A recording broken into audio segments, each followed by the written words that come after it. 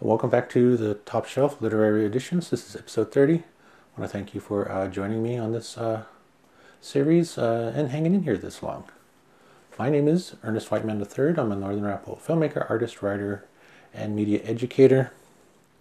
And we're taking a look at the top shelf of my book collection this time. I pull a book, give a short synopsis, a review if I've read it, and the reason why I purchased the book. Today's book is Mamaskatch by Darren McLeods. He's a Cree author, and this is his memoir. The subtitle is A Cree Coming of Age.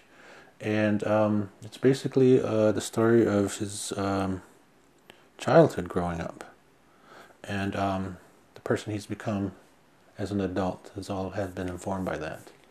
I have not read this yet, but I did purchase it in support of his book tour. Mainly, I think his people contacted the museum I was working at to do an event there, and we booked him for, I believe it was our part of our Native American history events. And then I think the day before or the day after ours, I think it was the day before, I went to see him at another place and I bought the book there for him to sign. But unfortunately it got too crowded there and I wasn't able to get him to sign it. But that's fine and well. I look forward to reading this. I did start to read part of it. I read, I think, the first chapter. And it is a compelling read. But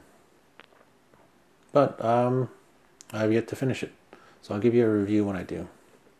So that's today's book, Mamaskatch by Darren McLeods. Thanks for joining me. I'll catch you next time.